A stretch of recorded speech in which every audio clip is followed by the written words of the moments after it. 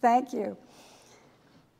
It's exciting to be back here at Elmira College. I'd like to thank Nate Williams for inviting me to do this keynote address at the Quarry Farm Symposium on Mark Twain, Invention, Technology, and Science Fiction. I warned Nate that I am neither an academic nor a Mark Twain scholar. But I have long felt connected to Samuel Clemens as well as to Elmira College. Although I have a few anecdotes about my connection to Clemens, this talk will mostly be about my background and my own experience in publishing. I will talk about some of the technological changes that have occurred over the course of my career and how that has affected authors, readers, and science fiction magazine publishing in general. I'll cover some of the changes that fiction itself has undergone and the challenges facing today's fiction market. Finally, I'll discuss what it means to be a magazine editor in today's world, especially now that we are under tremendous assault from people attempting to get ChatGPT to write stories for them. I'll talk about what it's like to sift through hundreds of submissions to find a handful of great tales, then work with authors and ultimately keep our readers entertained and asking for more. At the end of my talk, I'll welcome questions from everyone. My connection to Clemens goes back further than my connection to my alma mater. I'm the oldest of 5 children. My brother and I were fortunate that our father read books to us long after we could read on our own. He segued from children's stories to an eclectic mix of works by authors like Edgar Rice Burroughs, Raphael Sabatini, Clarence Darrow, and of course, Mark Twain. Thus, my first exposure to the works of Mark Twain was hearing my father read Tom Sawyer and Huckleberry Finn at a fairly early age. My dad considered himself an entrepreneur, and he took particular delight in Tom Sawyer's fence painting exploit. He loved that Tom was able to get everyone else to do his work for him and even pay him money to do so. My dad kind of modeled his career on that philosophy. A different life lesson that my father taught me from the novel came from the scene where Tom is pining for Becky Thatcher under her window. When Tom was doused in slops, my dad stopped and explained that slops came from the commode. I can remember being shocked. Ever after, when one of us kids was feeling sorry for ourselves, my dad would say, "Remember Tom Sawyer?" In addition to my life lesson from Tom Sawyer, I gained some more life lessons from a biography of Clemens that I read in high school. One is completely off the subject of this talk, but I told it to Nate, and he said that this audience could appreciate it. He says it would be of interest to Mark Twain scholars. The other is germane, and I will mention it a little later. As I said before, my dad considered himself an entrepreneur. At some point in the 70s, he found himself in a great deal of debt. We were being sued right and left by creditors, and it looked like we were going to lose our family home. My mother was an Irish immigrant. My father hadn't met her parents until after he and my mother were married. But when he did, his father-in-law gave my dad $1,000 to help start up his real estate business. I remembered something from the Twain biography. I told my dad that when facing bankruptcy, Samuel Clemens had been able to protect his copyrights by claiming that his wife was his greatest creditor and transferring those rights to her. Perhaps my dad could save the house by making the same claim about Mom. My father decided to follow in Sam Clemens' footsteps and make the argument in court. One of the lawyers for the creditors was disgusted. He said that my mother listed her occupation as a housewife on their joint tax forms. The judge bristled at the lawyer and said that the Queen of England listed her occupation as a housewife, and she was one of the richest women in the world. A few weeks later, we received several envelopes. In each case, the judge sided with Sam Clemens and my dad and against the creditors. My father transferred the deed to the house to my mother and proceeded to pay off his debts in other ways. I like to say that during my first 24 years of life, I followed Sam Clemens around the country, if a bit out of order. I lived in Long Meadow, Massachusetts from 1967 until I graduated from high school in 1974. Long Meadow is right on the Connecticut line and very close to Hartford, so of course we had a high school field trip to the Clemens Hartford home. My most important connection, of course, is Elmira. I learned about Elmira College from my school guidance counselor. When the college sent a brochure, my father was excited to see the Mark Twain quote that he never let his schooling interfere with his education emblazoned across the cover. I loved going to a college that housed Mark Twain's study and I even got to see Hal Holbrook perform Mark Twain Tonight at the Clemens Center in 1976. I received my BA in philosophy from Elmira in 1978. I left Elmira and immediately went to St. Louis, Missouri to continue my studies. I studied philosophy at Washington University in St. Louis from 1978 till 1981. I never made it to Hannibal, but at least I was living near the Mississippi River and on Missouri soil. I picked up a master's in philosophy, but everyone was telling us that there were no jobs in philosophy. I decided that rather than pursue a PhD, I'd switch my vocation with my avocation, go to New York City, and attempt to find work at a science fiction magazine. Little did I know that there were actually more jobs for philosophy professors than staff positions at science fiction magazines. But I was determined to try. I'd fallen in love with science fiction at 5 when my father read Edgar Rice Burroughs' The Princess of Mars to me. I founded a science fiction club in high school and again at Elmira. At 14, I discovered that science fiction magazines existed from the writings of Isaac Asimov. He mentioned them lovingly in his autobiography and in his introductions to a series of anthologies called The Hugo Winners. I found my first copy of the brand new Isaac Asimov science fiction magazine on the shelves of Elmira College's bookstore in the fall of 1977. That was actually the second or third issue. I would have found the first one, but I was junior abroad. It's a good thing I didn't know the odds. A lot of pavement-pounding luck and probably unfounded faith in myself led to the editorial assistant position at Asimov's in June 1982. It was an entry-level job, but it was also a dream come true. At that time, it didn't occur to me that I would someday end up the editor-in-chief. I was delighted to type and file and work with science fiction authors and other editors.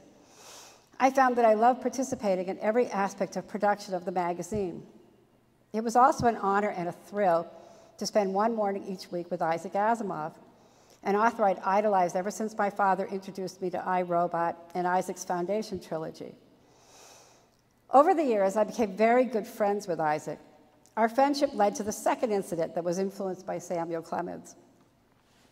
Isaac didn't choose the stories for the magazine, but he contributed a monthly editorial and he provided pithy answers to the correspondence in the letters column that appeared in each issue. Isaac was always pleasant and fun to work with. He told me that if someone made him cross, he might write them an angry postcard, but then he would tear the postcard up. On one occasion, though, he provided me with an editorial in which he had crossly taken issue with someone. I worked up my nerve and suggested that he tone the editorial down. After that, he always ran anything he thought might be too testy past me first. I kiddingly told him I was his Olivia Langdon, who had done something similar for her husband, and he agreed. 1982 was actually the beginning of a momentous time in science fiction. William Gibson's short story, Burning Chrome, was published in Omni magazine in July 1982. This story introduced Bill's term cyberspace, which denoted widespread interconnected digital technology. The movie Blade Runner, based on Philip K. Dick's novel, Do Androids Dream of Electric Sheep, was released in December 1982. Blade Runner isn't about cyberspace, but it showcases a lot of futuristic media technology and lends the elements of noir and punk that came to be associated with a new form of science fiction. Life started catching up with art on January 1st, 1983, the day that is widely accepted as the actual birth date of the real internet. In the next couple of years, the term cyberpunk began to be applied to gritty stories that combined urban decay and societal upheaval with artificial intelligence, interconnected systems, and futuristic technology. I can fully attest, though, that the technology that Bill Gibson, Bruce Sterling, Pat Cadigan, and the other cyberpunk authors described was pure science fiction. It was way ahead of the publishing technology that I encountered in my early days at Asimov's. I'll have more to say on that subject in a couple of minutes. Of course, cyberpunk wasn't the only kind of science fiction being published in the early 80s. Indeed, science fiction was going through one of its periodic seismic upheavals.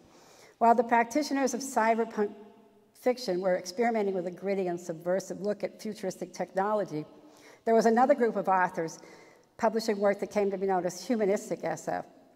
Cyberpunk authors wanted to explore the implications of developing computer technology and advancement in other areas of the hard sciences. They tended to look askance at stories that included aliens, time travel, and, in their opinion, too much of an emphasis on the social sciences. Some of the cyberpunk authors perceived the humanist authors as not being serious about fiction that looked at the future. Prominent authors in the humanist camp could be considered Michael Swanwick, Connie Willis, Octavia E. Butler, and Lucius Shepard. At times, the cyberpunk criticism of the humanists could be sharp. However, this schism might have seemed familiar to Mark Twain. There are people who claim that the seeds of rivalry between the cyberpunk and humanist authors could be found in the works of Jules Verne and H.G. Wells, two authors who were publishing what we call science fiction during Mark Twain's lifetime. In a 1904 interview, Jules Verne said that while he admired Wells, he felt their methods differed. Verne said, "I have always made a point in my romances of basing my so-called inventions upon a groundwork of actual fact, and using in their construction methods and materials which are not entirely without the pale of contemporary engineering skills and knowledge." While Verne said he admired Wells' imagination, he seemed to imply that he had no interest in writing his own tales of time machines and aliens. It always seemed to me that Verne might have had more sympathy for the cyberpunk authors than he would have had for people like Octavia Butler, Connie Willis, and even Mark Twain, who all used time travel and complex interpersonal dynamics in the telling of their tales.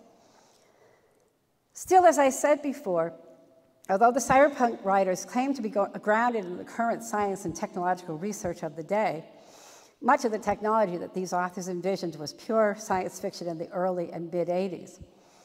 Although publishing might have been somewhat unrecognizable to Samuel Clemens in 1982, it has evolved enormously since then as well. While rereading A Connecticut Yankee in King Arthur's Court, I was struck by Twain's casual use of the term chromo. I Googled the word, so now I know that chromo is a nickname for a color print produced by chromolithography. Obviously, everyone reading Mark Twain in Clemens' era knew what a chromo was, but I'd be hard-pressed to explain what chromolithography is to you. The same is true of many of the terms we used back in the 80s.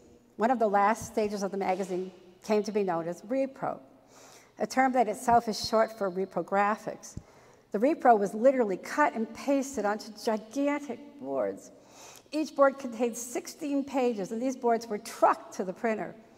We had repro pens that we used for writing on the boards because the ink was invisible to the printing press. We had blue lines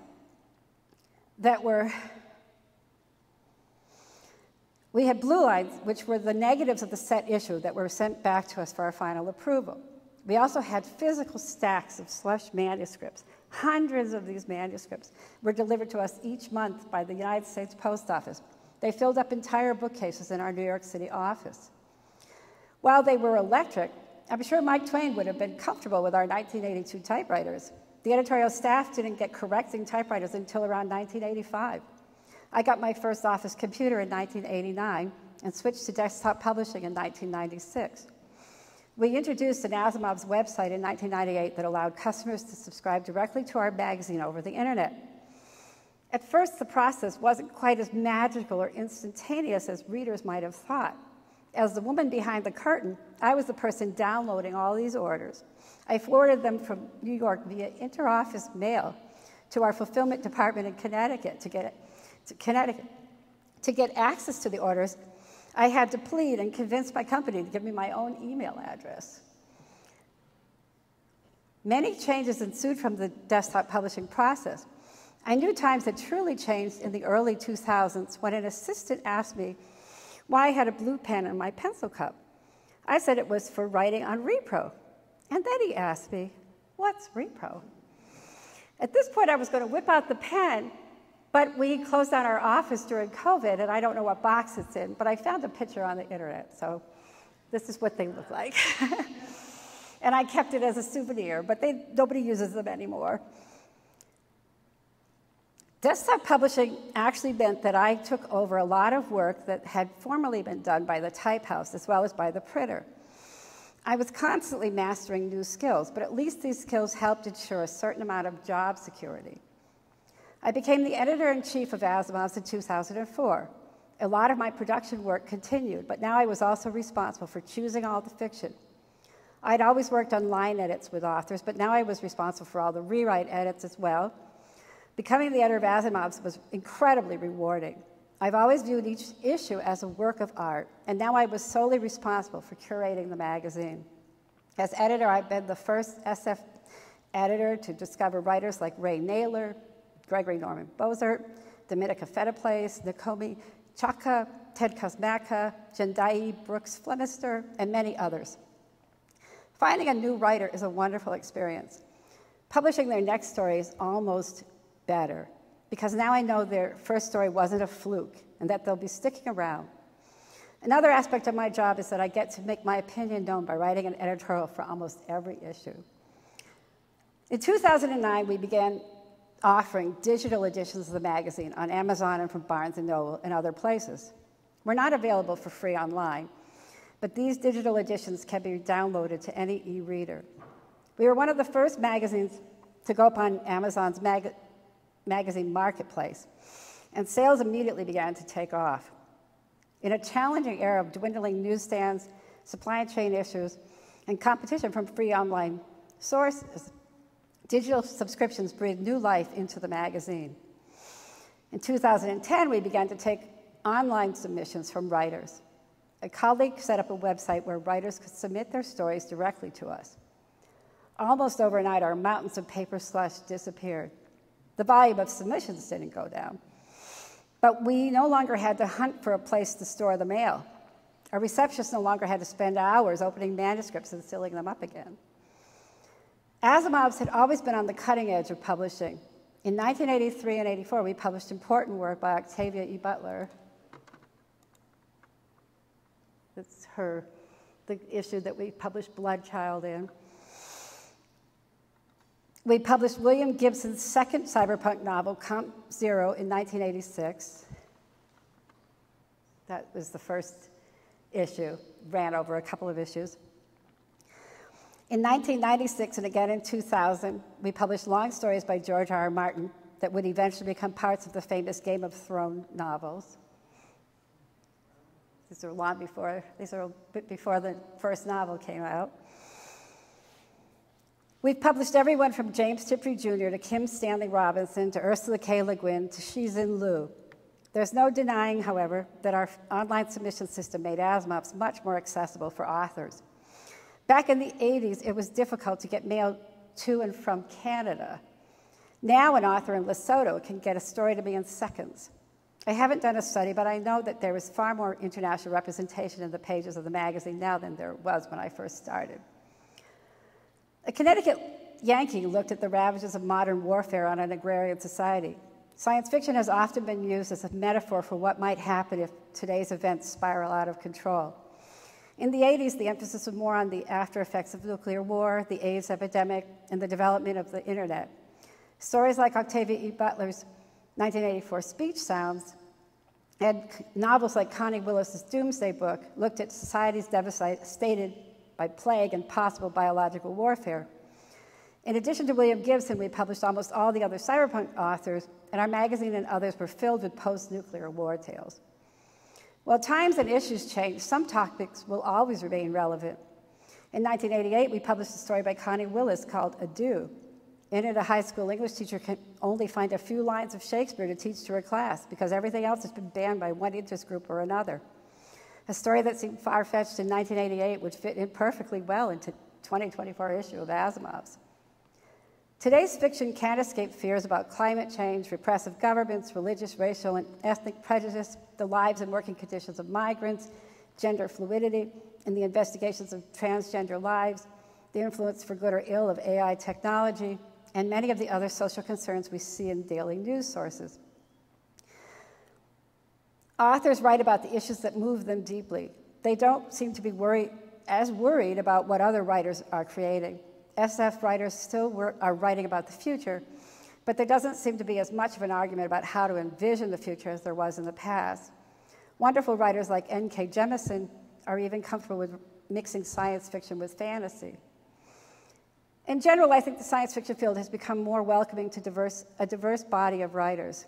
There's been more outreach to writers, and readers are hungry for their stories. They don't want a diet of stories that just repeat the themes of the past. At Asimov's, I see more stories from North American authors from diverse backgrounds. These include Black, Hispanic, Native American, and authors of Asian heritages. I see more work from people whose first language is Spanish or French Canadian. Perhaps because of our ability to take stories over the internet, we see more stories from all over the world. In addition to publishing writers from UK, Ireland, Australia, and New Zealand, I'm publishing writers from Ghana, Nigeria, Lesotho, India, Pakistan, China, Russia, Ukraine, the Czech Republic. I'm sure I'm leaving countries off that list. Plague stories have come back with a vengeance. In the May-June 2023 issue of Asimov's, I published Sexy Apocalypse Robot. This deeply moving tale by Sandra McDonald combined a terrifying plague, artificial intelligence, and a character's issues with gender identity. Anyone following Hollywood's writers and actors strike will know that the threat of the use of artificial intelligence is a concern to many industries. The actors and writers were partly concerned that their labor would be replaced by AI. At the moment, that's not my concern. My concern is that I will be overwhelmed by AI spam. To give you an idea of what I'm up against, I'm going to quote from my upcoming January-February 2024 editorial. On February 13, 2023, Neil Clark, the editor of Clark's World, and I should add the person who designed my online system, asked if I was being spammed with an increase in AI submissions. By this, he meant submissions from people who had created their work by using ChatGPT assistance. Neil had a chart that showed just how quickly these submissions were growing. I responded, yes, yes, yes. I didn't have a chart, but I knew that my story submissions had grown from 712 in December 2022 to 899 in January 2023, and they were still on their way up. Neil was working on some projects that would flag suspicious submissions, but it would be a while before these steps could be implemented. On February 20th, Neil tweeted that he was temporarily closing Clark's World to submissions due to the onslaught of ChatGPT-generated subs. My submission rate was lower than Clark's World, so I didn't close Asimov's at that time. Yet my final figure for February submissions was 1,088. In an average month, I rarely see more than 700 fiction subs. Now, the shortest month of the year had given me a 55% increase in stories, and every single AI submission was dreadful. Neil's tweet went viral and attracted attention across the media landscape. Once he explained that this problem was hitting a number of SF publications, a couple of reporters even tracked me down. The magazine of fantasy and science fiction's editor, Cherie Renee Thomas, called on February 21st to ask if she could pass along my contact information to the New York Times. The following day, Neil recommended me to The Verge. I was in a relatively optimistic mood when I spoke to those reporters. I even made a few lighthearted remarks that were quoted in these articles. I wanted to reassure readers, authors, reporters, and the general public that despite the heavy volume of submissions, there was no chance an experienced editor would mistake a ChatGPT sub for a tale created by a human being. I told the Times reporter that it's not like young writers need to worry about being supplanted now. It's a worry, but it's got a long way to go. They haven't become our overlords yet. We've taken measures since then to improve our situation. We added language to our guidelines to make it clear that we will not consider any submissions written, developed, or assisted by these tools. Attempting to submit these works may result in being banned from submitting works in the future. By this statement, we mean the use of ChatGPT to generate plot, character, setting, and other story development ideas. We don't mean long-standing tools like spell and grammar checks, dictionaries, or thesauruses. Toward the end of April, we closed Asimov's 2 submissions for a few days so Neil could upgrade our system. His upgrade doesn't automatically ban anyone, nor does it catch all the ChatGPT-generated subs, but it does flag a lot of suspicious subs. However, this is quite helpful. I'm the only person evaluating the submissions to Asimov's. I don't want to waste my time on the AI-assisted direct. I still peruse everything and make the actual determination. I have access to a couple of online sites that can detect ChatGPT-generated material. They are helpful for validating my suspicions, but they don't even agree with each other half the time. And so and they don't always agree with me, but I make the final call. By now I've seen hundreds, possibly thousands of these so-called stories and some nonfiction articles. Although still pretty obvious, the cover letters have improved. In the beginning, most of the letters read like resume cover letters. I'm applying for your job as writer at your magazine.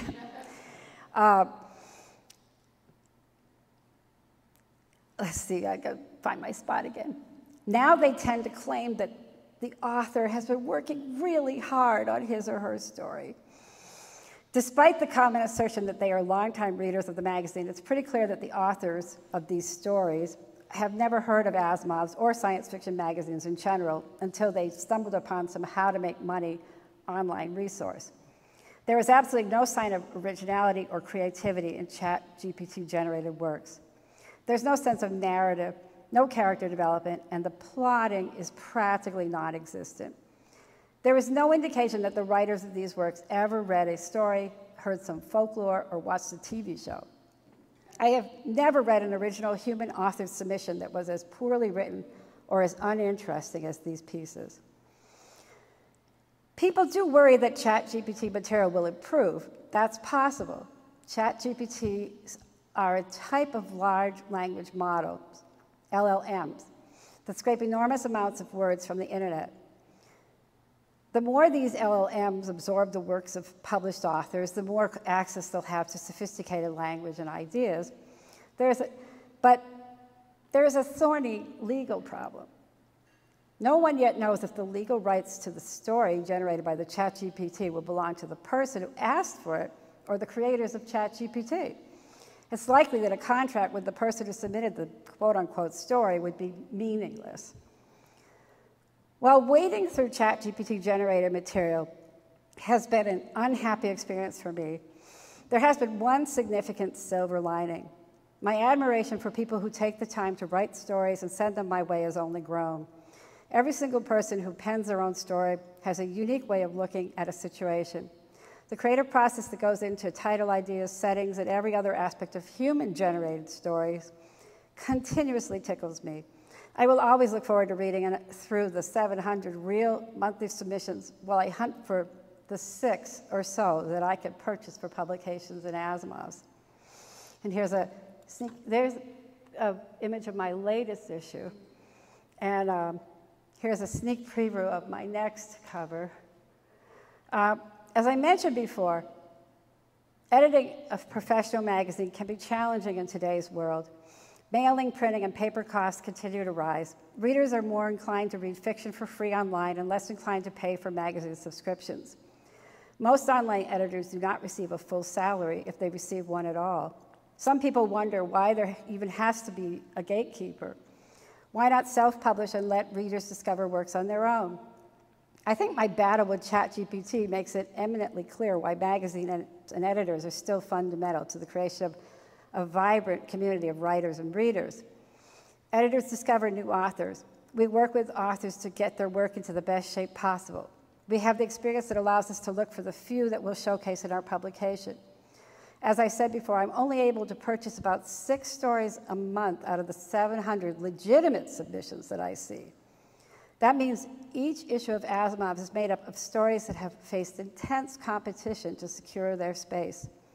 The reader doesn't have to wade through the other 694 stories. When a reader purchases an issue of Asimov's, they are getting the best of the best. I think Mark Twain would probably approve of our efforts to provide the public with quality and thoughtful entertainment. Thank you.